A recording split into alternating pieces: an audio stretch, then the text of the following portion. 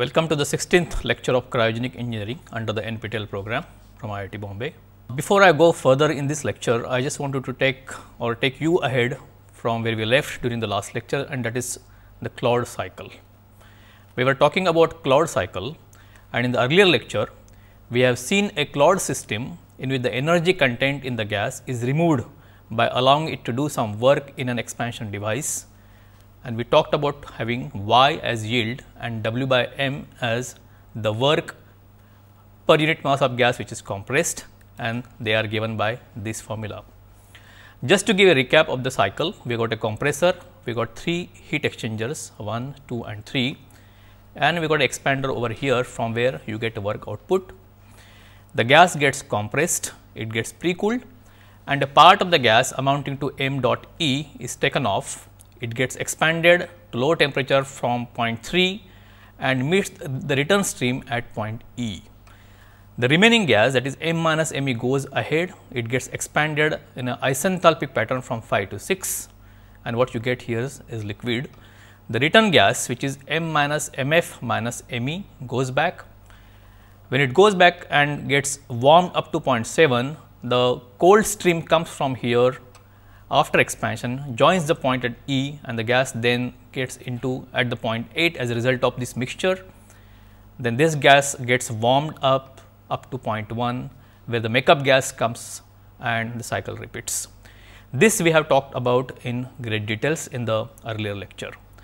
The yield given by the Claude cycle depends on this formula, which is H1 minus H2 upon H1 minus HF, which is a parameter comes based on this 0.1 and 2, plus addition to this is coming because of the x fraction, which is nothing but me upon m dot, which is diverted through the expansion device, and therefore, x into delta H or H3 minus He, which happens across the expansion device, is an additional yield what you get in the Claude cycle. Now, as you get work output or as you get work done by the system, by the expansion device, the W net by m dot, that is work of compression per mass of gas which is compressed, is given by this formula. This is a standard formula, minus x into delta H. Basically, this is nothing but the work done by the system, because of which net work input becomes less.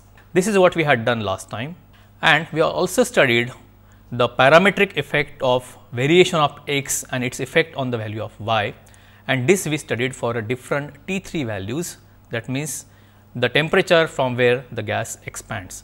So, what we have studied was in a reversible Claude cycle, if T1 and T2 and T3 are held constant, T1 and T2 basically are the compression pressure ratio dependent. One is a ambient pressure, ambient temperature, point T2 is a temperature isothermal compression depending on the value of the point 2, and T3 is nothing but the point or temperature from where the gas expands. We had seen from this curve that the yield y, which is plotted on the y axis, and on the x axis what we have plotted is x, which is nothing but the fraction of the gas which is diverted through the expansion device. The yield y goes through a maximum with the increase in the value of x. This is obvious from this particular figure. At the same time, what you can see is this maxima shifts to right, and the maximum value decreases with the decrease in the value of T3, which we can see from different T3 values as 300 K, 275, 250 and 225 K. What you can see from here is as the value of T3 decreases from 300 to 225, the maximum value of y also decreases from, let us say, about 0.32 to around 0.25 as the temperature or the T3 point decreases. At the same time, what you see is the optimum value of x, which in this case is just below 0.7, increases marginally as you go on reducing the value of T3, and it goes beyond the value of 0.7. So, one can see that the maxima shift to the right and the maximum value decreases with the decrease in the value of T3. This is just to recap what exactly we did during the last lecture.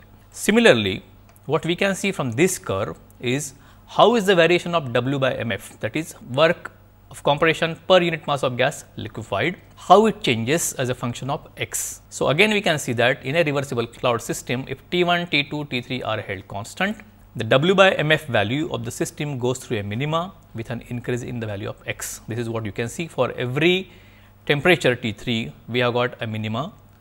That means, the work done per unit mass of gas liquefied is going to be minimum.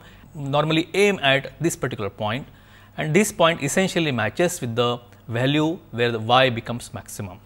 All right. So, at this point your work input is minimum and yield is maximum.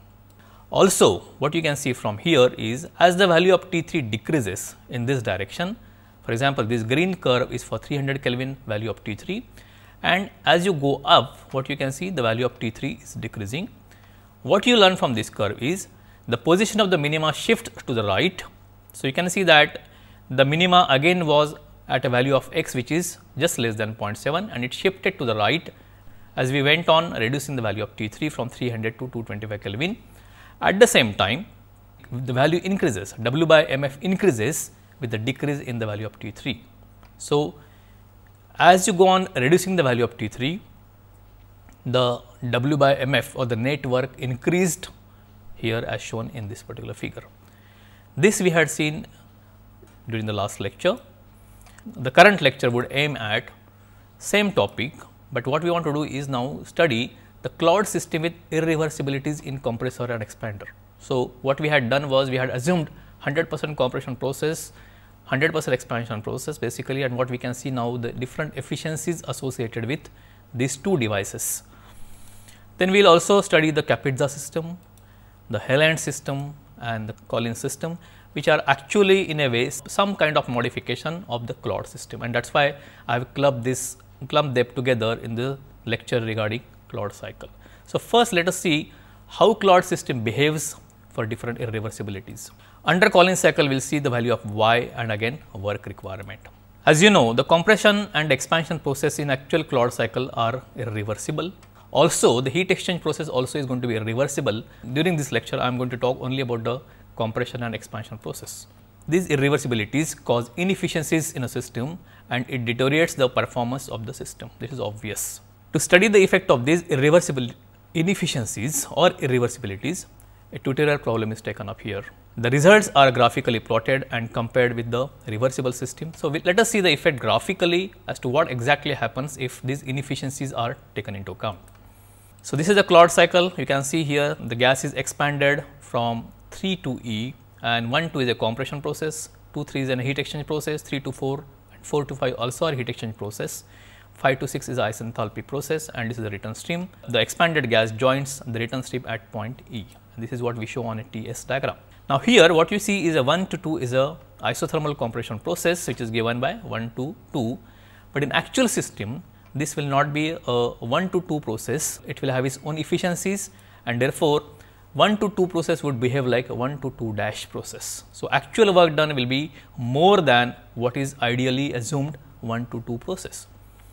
Similarly, the expansion process which happens from 3 to E, when it is 100% isentropic or adiabatic, in actual case it will be 3 to E dash depending on the inefficiencies involved, and therefore, the process of 3E will become 3E dash, and these are the inefficiencies of compressor and expander which we would like to take into account and solve in a tutorial problem. The compressor inefficiency is due to both frictional losses calling as mechanical efficiency of compressor, that is eta mechanical, and the non-isothermal process, that it is eta isothermal compressor. So, basically these are two efficiencies, eta mechanical and eta isothermal, and the net irreversibility is given by eta overall, which is nothing but eta mechanical into eta isothermal. I think this is clear in most of the thermodynamic course, this is taught.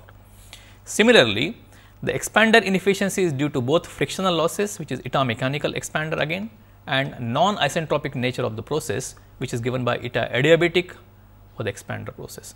So, again we will have overall efficiency for the expander, which is nothing but eta mechanical into eta adiabatic for expander. So, we have got two efficiencies, one for compressor and one for expander, and these have to be taken into account in order to get actual work input and in order to get actual yield from this system. So, with these efficiencies taken into account, the yield of the system decreases and the work requirement increases.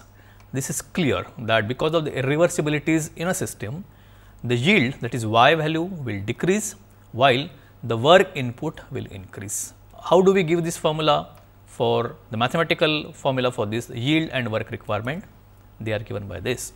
So, our formula becomes now y is equal to h1 minus h2 upon h1 minus hf plus x time eta adiabatic, because actual enthalpy drop will not be now h3 minus he, but it will be eta adiabatic into h3 minus he. So, these values have been replaced by multiplying the parameter x by efficiency of the expander. Everything else remains the same, and work input, the net work input now will increase depending on what is the overall efficiency of the compressor. So, instead of having the work input as T1 into S1 minus H2 minus H1 minus H2 for a normal process, we will have T1 into S1 minus H2 minus H1 minus H2 divided by the overall compressor efficiency. Also, from where we subtract the work done by the system, and this work done by the system also will reduce depending on the overall efficiency of the expander. So, the formula is going to change in this manner for net work input and net yield that one gets from a inefficient cloud system. Now, in order to understand the effect quantitatively, what I am going to do is basically solve a tutorial, and therefore, we can have some quantitative feel of as to exactly what happens to these values and how much corresponding work input increases and how much correspondingly the y or the yield decreases. So, let us see the tutorial which takes into account all the inefficiencies involved in a cloud system. So, now the problem definition is determine W by mf for a cloud cycle with nitrogen as a working fluid. The system operates between 1 atmosphere and 50 atmosphere. The expander inlet assumed to be T3, which is 250 Kelvin. The expander flow ratio is varied from 0.1 to 0.9, that is the value of x. The efficiencies are given as below. The compressor efficiency, that is overall efficiency of the compressor, is 75% or 0.75, and the expander has mechanical efficiency of 0.86 and adiabatic efficiency of 0.86. So, overall efficiency of expander will be 0.86 into 0.86. Also, we would like to understand the effect of this inefficiency on the value of T3. So, repeat the above problem with T3 is equal to 300, 275, 250 Kelvin. Plot the data of y versus W by m, y and W by mf versus x graphically and comment on the result. So, you can realize that this problem essentially is similar to what we have done during the last lecture, in the tutorial we conducted during the last lecture. What I am going to do now is basically add on the inefficiencies in the cloud cycle and see how do they affect the values which we got, assuming that all the efficiencies were 100%. So, the given data is the cloud system 1 atmosphere to 50 atmosphere working pressure for nitrogen fluid, T3 value 300, 275, 250, mass flow ratio is the mass flow ratio that is goes to the expander 0.1 to 0.9, efficiencies are given over here. What we have to do is work per unit mass of gas liquefied to be found out for these 3 temperatures of the value of T3. Alright. So, methodology which we are going to follow here is, I am not going to go into the details of the solution of this problem, but I would come to the result straight away by following this methodology, because we have solved this problem in detail in the last lecture. So, in the earlier lecture, an assignment problem on a reversible cloud cycle with an answers was given. As stated earlier, the same problem is taken up and the effects of inefficiencies of the compressor and the expanders are studied here. All the calculations, detailed calculations are left for you as an exercise for the students, and the final results are graphically plotted. So, what I expect you to do is to carry out all these calculations by yourself and check your answers with the graphical plotting which we have done. So, these are the results actually. So, what do the results tell you? These results are now variation of y versus x. For a system, the continuous line basically shows 100% efficiency, which are given over here, while the dotted line gives for the inefficient system, for which the efficiencies are given over here, and these two plots are done for 300 K and 275 Kelvin for 1 to 50 atmosphere. All right. So, what you can see from here, the y again goes through maximum when y is plotted versus x, and what you can see here is as the system become inefficient, the y value reduces from this point to this point. This is the dotted line, while the violet line is for 275 Kelvin value of T3, and here also the y reduces from this value and it comes down to this value, which is around 0.27. So, there is a reduction of y value, and for both the cases for 300 Kelvin as well as for 275 Kelvin. Alright. So, the plot for y versus x for T3 is equal to 300 Kelvin and 275 Kelvin is shown over here. It is clear that maximum yield of the system decreases due to irreversibility. So, because of the inefficient system, which is dotted line showed here in this plot, the y value decrease from this point to this point, and therefore, what we can see here is decrease due to the irreversibility or the inefficiency in the system. Also, what you can see, the percentage decrease in the y max is around 10% and 9% for T3 value of 300 to 275 Kelvin. That means, as you went on reducing the temperature of T3, the percentage decrease is less. All right. So, for a high T3 value, the percentage decrease is higher for an inefficient system. All right. I hope this is clear to you. Now, same thing we can study it with W by MF, plotting W by MF versus X. Again, you can see that the continuous lines are meant for the efficient system as shown in this table here. Okay. While the dotted lines show the inefficient system, the values for inefficiencies are given in this rectangle as value of 0.75, 86 and 0.86. So, again you can see that the value of W by MF or the work done per unit mass of gas liquefied gets lifted up. That means, the values increase as the system become inefficient, and here you can see that the increase in the value is tremendous. If you see the values on the y axis, you can see that this increase is tremendous, and therefore, the figure of merit also is going to be changing substantially. All right. So, the plot shows for 300 Kelvin and 275 Kelvin values of T3. It is clear that the minimum work requirement of the system increases due to the irreversibility. All right. So, here one can see that the minimum work input has increased dramatically. This was close to around 500 here, while it has gone about 1250 over here. So, one can see that the increase has been almost of the order of 90 to 100%. The percentage increase in the value of W by MF minimum is 89% and 87% for 300 and 275 Kelvin respectively. Again, the increase is more for higher value of T3, that is 300 Kelvin, as compared to that the increase is little less, marginally less for 275 Kelvin. But the point to be noted here, as soon as the inefficiencies came into picture, the work input, the net work input increased substantially. Mind well that we have not included the inefficiencies of the heat exchanger. As soon as that, if inefficiency also come into picture, we will have lot of problems with this curve, and the increase in the work input or decrease in the y value, the yield value will be substantial. All right. So, this was basically an indicative exercise to let you know what is the effect of inefficiency of a system in relation with compressor and expander only on the work input to the system as well as on the yield value. So, one has to really understand the importance of these devices, the expanders and the compressors, and the effect of their efficiencies on the yield and the W by MF values. This makes this clear that how the inefficient system increases the work input or decreases the value of y. This actually concludes the Claude cycle.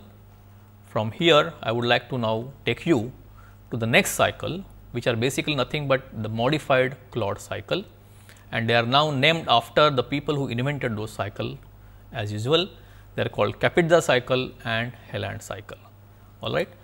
So, that why do these cycles are required? Because now we are moving towards more practical cycles. They are the cycles which normally exist and they are being used in actual liquefaction of the gases. So, you know that the transportation of gases across the world is done in liquid state by storing them at cryogenic temperatures. This is what we had talked about, right. Also, we talked about the air liquefaction is of primary importance, because nitrogen and oxygen or liquid nitrogen and liquid oxygen are separated from liquid air. So, air liquefaction industry is a very big industry, because from this air liquefaction only by cryogenic distillation what you get is a liquid nitrogen and liquid oxygen of a desired purity. All right. So, therefore, air liquefaction plant utilize these cycles, and therefore, these cycles are of very high importance in cryogenic engineering. Kapitza and Helland systems are the two different modifications of the Claude system, which are generally used in the air liquefaction. These are two very commonly utilized cycles or systems, and which are nothing but modification of the Claude system. We will see how these modifications are brought about. And finally, we will talk about the Collins system, which is nothing but the modification of Claude cycle again, but it is for now liquefaction of helium. Till now, we are talking about around 80 Kelvin region, that is oxygen, nitrogen, air, etc. But then comes the next cycle, which is Collins cycle, which is now we are talking about helium temperature, that is 4.2 Kelvin. So, for a very low temperature gases, Collins cycle comes into picture. Now, we will talk about the Kapitza and Helland cycles. So, this is what basically we are talking about the Kapitza system. A Kapitza system is a low pressure system which is used in air liquefaction. This is not a Kapitza right now. This is, as you know, is a standard Claude cycle. What I want to show now here, what are the modifications are done in a standard Claude cycle in order to get from Claude to Kapitza system. So, a Kapitza system is a low pressure system which is used for air liquefaction. It was invented in 1939 by Piotr Kapitza, in which the first heat exchanger is replaced by a set of wall regenerator. So, this heat exchanger, which is the first heat exchanger, now is being replaced by another heat exchanger called as regenerative heat exchanger, the regenerator. All right. So, you can see that this first system is off and a second heat exchanger comes into place, and this heat exchanger is called as regenerator, and please see that there is an arrow I am showing here, means that this is a kind of a rotary heat exchanger which rotates like this. Also, in addition to this, we will talk about the regenerator and this rotary business in the coming slides. But what other changes happen from the Claude cycle when we go from Claude cycle to Kapitza cycle is third heat exchanger is eliminated in the Claude cycle, and therefore, I will just remove that and the cycle gets reduced to now only 2 heat exchangers and 1 expansion device. Alright, so it's become very simple now to understand that I got the first heat exchanger removed and replaced by something called as regenerator, and I got a sign which tells me that this rotates. And then the third heat exchanger has been removed, and therefore, in effect a Kapitza cycle or a Kapitza system has only 2 heat exchangers and 1 expansion device.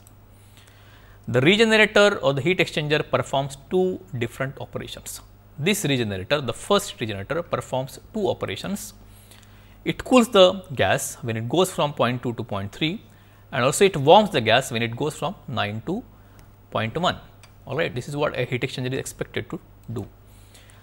In addition to that, what it does is it purifies the gas. A practical problem which comes in the actual cycle is the gas which gets compressed comes with contamination. The contaminants could be moisture or other gases, and the gas which goes beyond this heat exchanger has to be devoid of this all the contaminants like CO2 or moisture or things like that. In order to remove those contaminants, this first heat exchanger is of rotary type, and in addition to cooling and warming the gas, it purifies this gas also. How does it do? How does it purify the gas? During one cycle, one unit purifies by freezing the impurities and cools the incoming hot gas. So, when the gas goes here, and let us say this is impure gas, this impure gas, let us say this whole heat exchanger is divided into 2 parts, and this high pressure gas goes through one part to begin with. Because of the cold gas which goes back, the impurities get frozen over here, and the impurities will not allow later, once the impurity get frozen, it will not allow the gas to go through it because it blocks. And thereby, what we do now here, the whole heat exchanger rotates, and this blocked heat exchanger comes this side, while this part will come on this side. When this blocked heat exchanger with impurities come on this side, there is a counter blow. Alright. So, the gas come from this side for warming, and this basically, because of the warm gas, this basically evaporates the impurities which had blocked the regenerator or this part, thereby releasing all the impurities, and therefore, the gas can get warmed. At the same time, once this part of the heat exchanger gets devoid of the impurities, this can come on this side, and therefore, the heat exchanger basically rotates, it freezes down the impurities, while the other side removes the impurities and therefore, the improved part will come on this side, the frozen part will go on this side, and this continues. In the rotary manner, this heat exchanger one side will get blocked, and then this blocked side will go in other side where the counter blow gets into picture, which evaporates all the frozen impurities, during which time after this the impurity driven part will come in the path here on this side, and the cycle continues. And this has to be achieved with a lot of wall mechanisms, all right. So, during one cycle, one unit purifies by freezing the impurities and cools the incoming hot gas, while the other unit warms the outgoing gas and simultaneously removes the frozen impurities by evaporation. So, two actions are happening simultaneously. One side is freezing down the impurities, the other one is removing the impurities. Once this gets blocked and once this is cleared, the heat exchanger rotates, and the cleared path will now allow the gas, high pressure gas, to go in, while the impurity frozen part will come on this side. It will allow the low pressure gas to warm up, and at the same time the impurities are driven out. I hope it is clear to you, and this is what exactly done in this regenerative purifier or regenerative heat exchanger. The valve mechanism is used to periodically change over from one unit to another. These valves are not shown in the picture, but you have to see that the valves open at correct time, and for correct amount of time the high pressure gas passes through it, and for the correct amount type the low pressure gas removes this frozen impurities. This is the most important thing. This periodic alternation of units along with the counter blow arrangement ensures a continuous performance. This system was the first one also. In addition to these changes, what was introduced by Kapitsa is a use of turbo expander. Till now, what expander we are talking about was of a reciprocating type. Kapitsa was the first one who introduced a turbo expander instead of a reciprocating expander. So, the mechanical engineering development in terms of having a high speed turbine came into existence in a air liquefaction cycle, and now it can take higher flow rates, but you have to worry about that turbine runs with a very high frequency. It has to have all the correct bearings, shafts, and all the mechanism which comes with a rotary expander, that has to be taken into account. So, all those turbo expander machinery comes into picture, and Kapitsa introduced for the first time in the Kapitsa system, all right. So, the modifications were plenty as compared to Claude cycle. The rotary expander came into picture. The first heat exchanger was changed to regenerative wall kind of heat exchanger, and the third heat exchanger was removed, and these are basically the changes that happened when we modified Claude cycle for Kapitsa cycle. This modification allowed the elimination of third heat exchanger in Claude cycle. Basically, now the turbo expander could handle more and more flow rates, and therefore, it allowed to removal of this last heat exchanger, all right. The yield and the work requirement of the system are given by the following equation. If you see that nothing has changed much from mathematical perspective, and therefore, the equation actually remains the same. So, the equation for yield y is given by H1 minus H2 upon H1 minus Hf plus x time H3 minus He divided by H1 minus Hf. So, equation is similar to what we had earlier, and the W net also is a same formula. This is the work of compression on compressor over here, while this is nothing but the work done by the expander, which is nothing but x into the enthalpy drop across the expander. So, work decreases by this amount, and here x nothing but the mass flow fraction that is driven through the turbo expander here. And this is what the Kapitsa system is for air liquefaction. Now, let us study what modification happened to the Claude cycle when we went from Claude cycle to Helland cycle. So, Helland cycle is basically high pressure system which is used in air liquefaction. The typical operating pressure for Helland cycle around 200 atmosphere.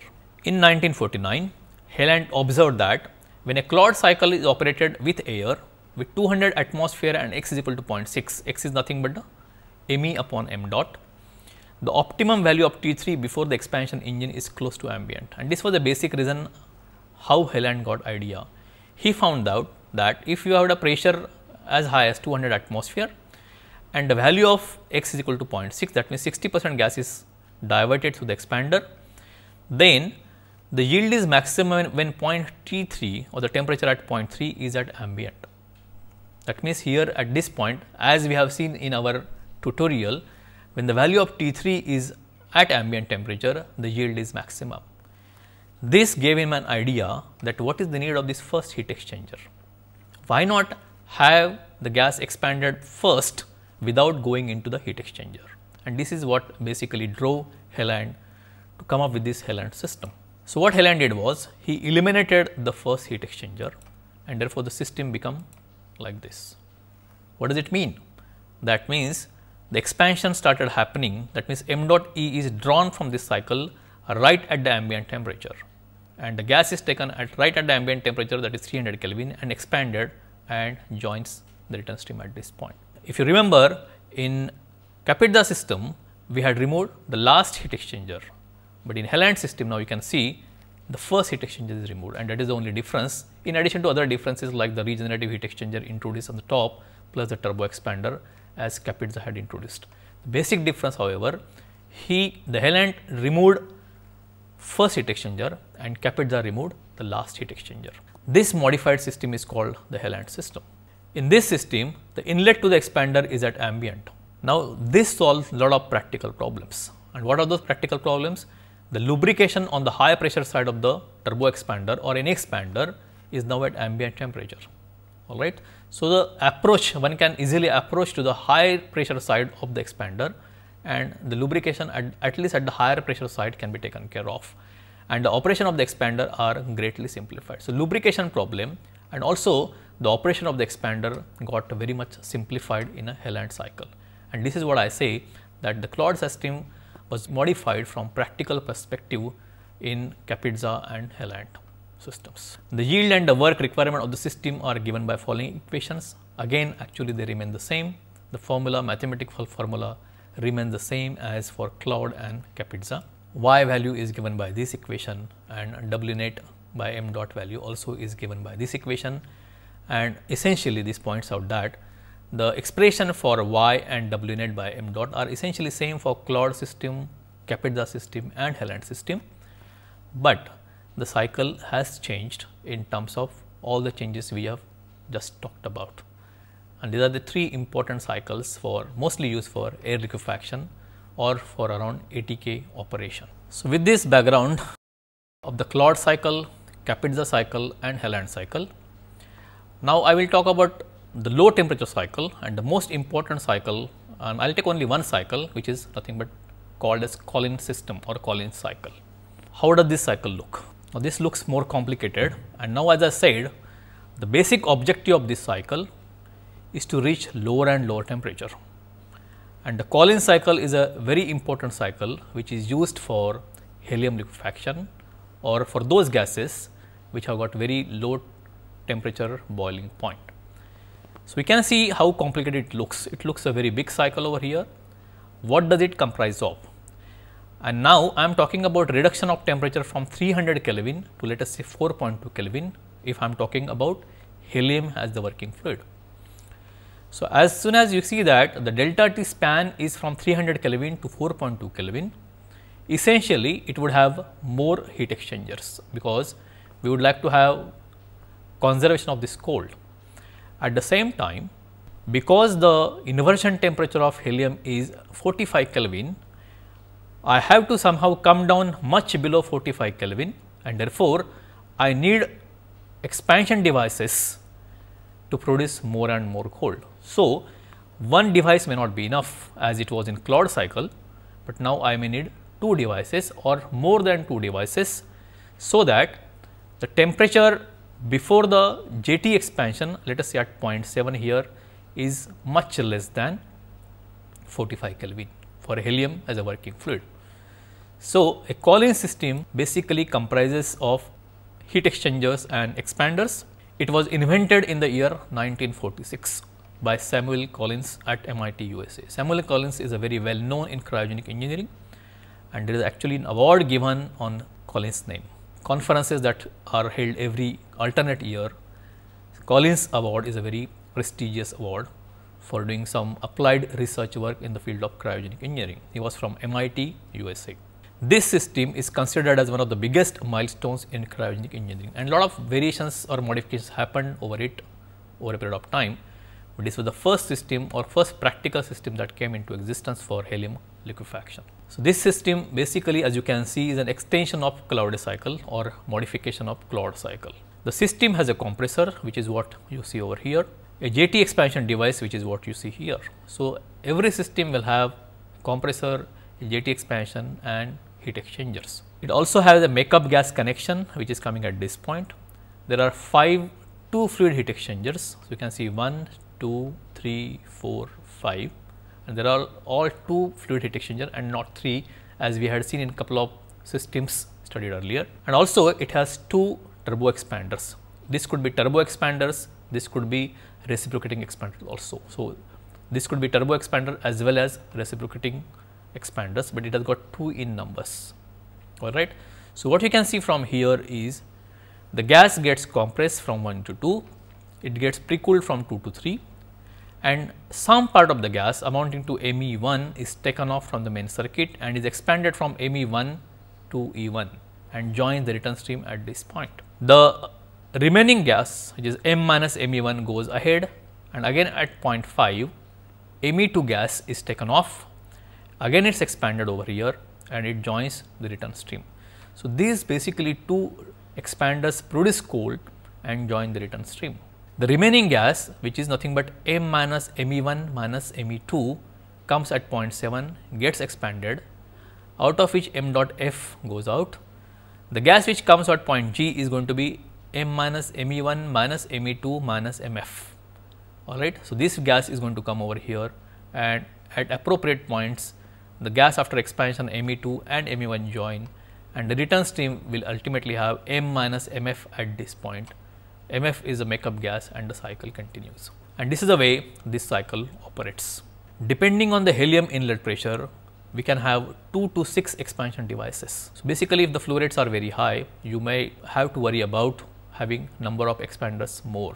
All right. You may have to have more expanders in that case. But normally the number of expanders are even number, because the vibrations have to get cancelled if we go for a reciprocating expanders. The expansion engines are used to remove the heat from the gas and thereby to reach lower and lower temperatures. All right. So, ultimately these are the 2 expanders which basically produce cold, and once the temperature at 0.6 and 0.7 goes much below 45 Kelvin, the gas can get expanded producing liquid. Till that time there is no meaning to send in the gas at this point, because the isenthalpic expansion would actually result in warming of the gas.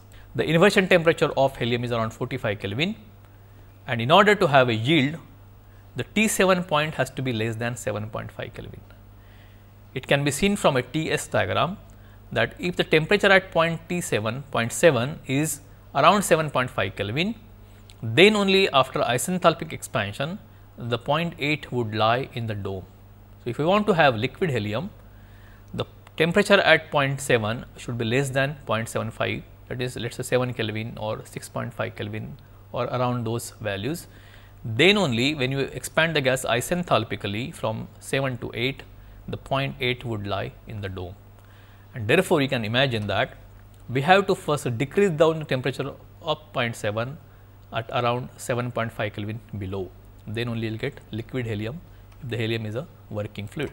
Depending upon the mass flow rates, as I said, 2 to 6 expanders are used. So, 2 expanders may not be enough, sometimes it could be 4 expanders or sometimes it could be 6 expanders also. Now, this is the corresponding TS diagram for the Collins system, and what you can see here, 1 to 2 is a compression process, 2 to 3 is a heat exchange process, and at point 3 you got a isentropic expansion in the expander number 1. The remaining gas comes over, and at 5 again at this point you again got a second expansion from 5 to this. Also, you have to ensure that this point E or point E2 should not lie in a dome, because in that case it will be wet expander, and that has to be designed. Basically, that is a completely new technology. So, we have to ensure that the isentropic expansion results in gas only. All right. And the reciprocating expansion devices would not like to have liquid there because of the compressibility effects coming into picture, and therefore, you have to select the temperatures of 0.5 and 0.3 correctly. Also, what is important is what is the value of x1 and x2, how much gas to be diverted through the first expansion device and how much gas should be diverted in the second expansion device. Also what is important, as I said earlier, the 0.7 has to be correctly, the temperature at 0.7 has to be less than 7.5. Then only the isenthalpic expansion would come in the dome. The temperature at 0.7 should be less than 7.5 Kelvin. If it is more than 7.5 Kelvin, the isenthalpic expansion would come at somewhere this point and not in the dome. And therefore, if you want to have liquid helium, you have to see that the 0.7 is below 7.5 Kelvin. This can be seen clearly from the TS diagram of helium. For a corresponding pressure of around 10 to 15 bar. The pressure at 2 will be around 10 to 15 bar. Now, let us see what are the expressions for Y or the yield and the power input for a Collins system. So, if we take this as the control volume and see the how much is going in and what is coming out. So, what is going in is basically M at 0.2, what is coming out is WE1, WE2, MF and at this point M minus MF at 0.1, all right. And if we apply the first law and if we do the energy balance, what you see is M dot H2 is equal to WE1 plus WE2 into M minus MF at H1 plus MF HF. I think this is a very standard formula and we have derived it now many number of times. So, one should be able to put in this control volume and derive such expressions.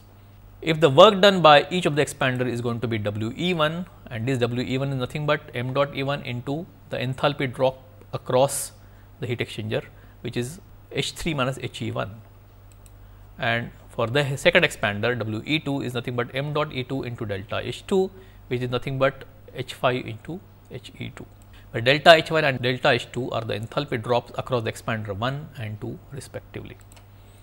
Substituting these values in the earlier equations, what you get is M dot H2 is equal to WE1 plus WE2 plus M minus MF H1 plus MF HF.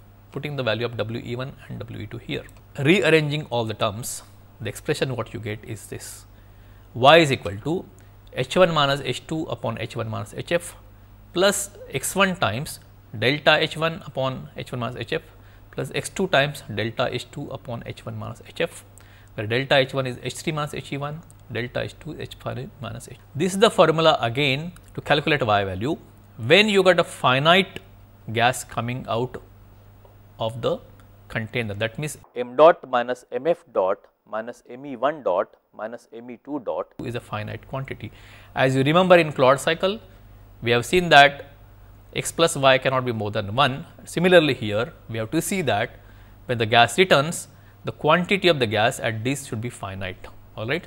So, M minus MF minus x1 minus x2 has to be a positive quantity, all right. So, one should ensure that this particular boundary condition is satisfied in order to calculate y by this formula, where x1 is equal to ME1 by M dot, x2 is equal to ME2 by M dot. Simple terms, what you can see, the first term here basically nothing but the yield due to Linde-Hampson, and additional terms which is coming because of x1 and x2 is a addition to y value because of this diverting these gases Me1 and Me2 through the expanders 1 and 2 respectively.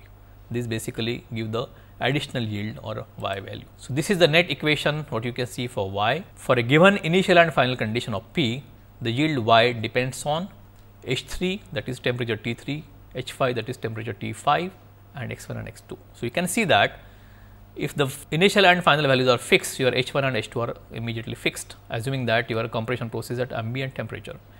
So, what does your y depend on? The y depends on the value of X1 and X2, and correspondingly the value of T3 which determines H3 and T5 which is H5. So, basically T3, T5, X1 and X2 are the critical parameters for a given pressure conditions of 1 and 2, and this has to be optimized in order to get maximum y or minimum work done. And this is a very important optimization exercise that has to be decided, that has to be calculated, that has to be solved in order to get optimum value of T3 and T5. And corresponding to this value of T3 and T5, one should get optimized value of X1 and X2. This is a very important exercise. I am not going to go in the details of those. We have done that for Claude cycle.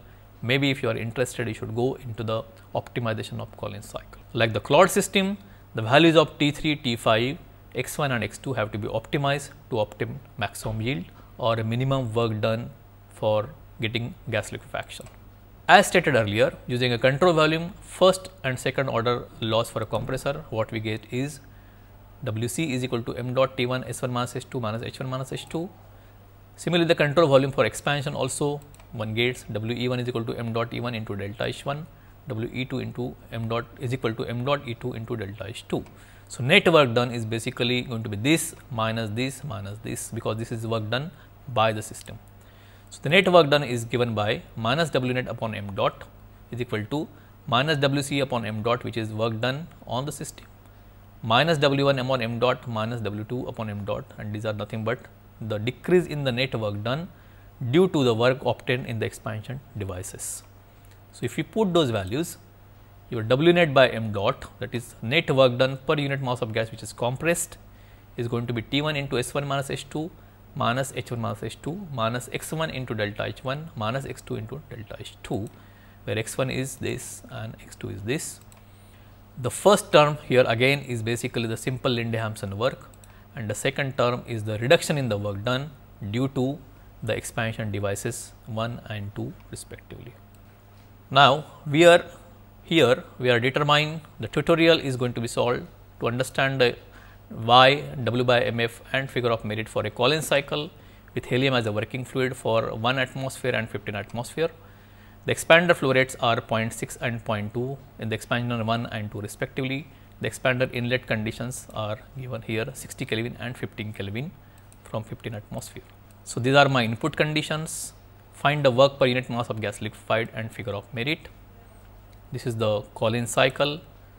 These are the different values for 1, 2 and 3 and 5, and then E1 and E2 are nothing but the low pressure things, and the E1 and E2 are basically located by drawing verticals from 3 and 5 on low pressure line. What you have to do is basically now apply the formula, and this is what a TS diagram is. 1 to 2 is a compression from 1 bar to 15 bar, and 60 Kelvin temperature is at 0.3 and 15 Kelvin temperature is at 0.5, where the expansion happens. This is X1 and X2, 0.6 and 0.2 respectively. So, liquid yield given by this formula. These are my enthalpy values. Put up those values over here. What you get, Y is equal to 0.066. All right, this is set formula application. If I want to calculate the work per unit mass of gas compressed, is again applying the same formula, get the enthalpy values, and this is what W net by m dot. What I want is W net by unit gas of mass liquefied. So, I divide this by Y, and what you get is 25230.3. If I want to calculate figure of merit, it is going to be W net upon m dot F divided by the ideal work done, which is just 6837. So, you can see 25,230 and 6837. If one divides this by this, the figure of merit happens to be 0.271, and this is what a simple tutorial of Collins cycle. Just to summarize what we have done, the compression and expansion processes in an actual Claude cycle are irreversible. These cause inefficiencies and deteriorate the performance of the system. Kapitsa and Helland systems are the two modifications of the Claude system. In a Kapitsa cycle, the regenerator or the heat exchanger performs both gas cooling and the warming and gas purification. This is the first heat exchanger of the Claude cycle, which works as a gas purifier also, and actually it is a rotary regenerator or a rotary heat exchanger. Why is it called regenerator? Because it regenerates, it gets purified of its own because of the rotation of the heat exchanger. Also, it was the first system to use turbo expander, a rotary type expander instead of a reciprocating expander. So, lot of changes took place in a Kapitsa cycle so as to bring it to a commercial level. Helland system is a high pressure system which is used for air liquefaction, and normal pressure is around 200 atmosphere. In this system, the inlet to the expander is ambient, and hence the lubrication on the high pressure side and the operation of the expander is greatly simplified. All right. So, Helland system also has got its relevance because the expander is working on the high pressure side at ambient temperature. The Collins system is an extension of the Claude system. Basically, it is called as modified Claude cycle also, and depending on the helium inlet pressure, 2 to 6 expansion devices are used. The Collins cycle is normally used to reach down lowering temperature of let us say around 4.2 Kelvin temperature, and therefore, the number of heat exchangers increase, the number of expanders also increase depending on the flow rates which we are talking about. The yield and the work requirements are given by for Collins cycle as this formula. So, you can see that first term is basically simple Linde-Hampson, and the yield increases amounting to whatever x1 into delta H that is happening across the first expander plus x2 into delta H that is happening around the second expander. So, effectively there is an increase in the yield amounting to the gas which is diverted in x1 and x2, but as I said that you have to consider that the return stream also has to have a finite mass flow rate during calculations. You can't go on increasing the value of x1 and x2 like that, they have to be optimized with corresponding value of T3 and T5. The net work input also gets reduced because of the work done by the system given by x1 into delta H minus x2 into delta H. There is a reduction in the work done as compared to that of Linde-Hampson cycle. A self-assessment exercise is given after this slide. Kindly assess yourself for this lecture, and there are various questions asked over here, and I would like you to go through self-assessment, try to answer those questions and rate yourself across and see how much you have gathered from this lecture. There are around 12 questions, and this is just a quick response for you basically to know where you stand as far as this lecture is concerned. There are answers given over here. Thank you very much.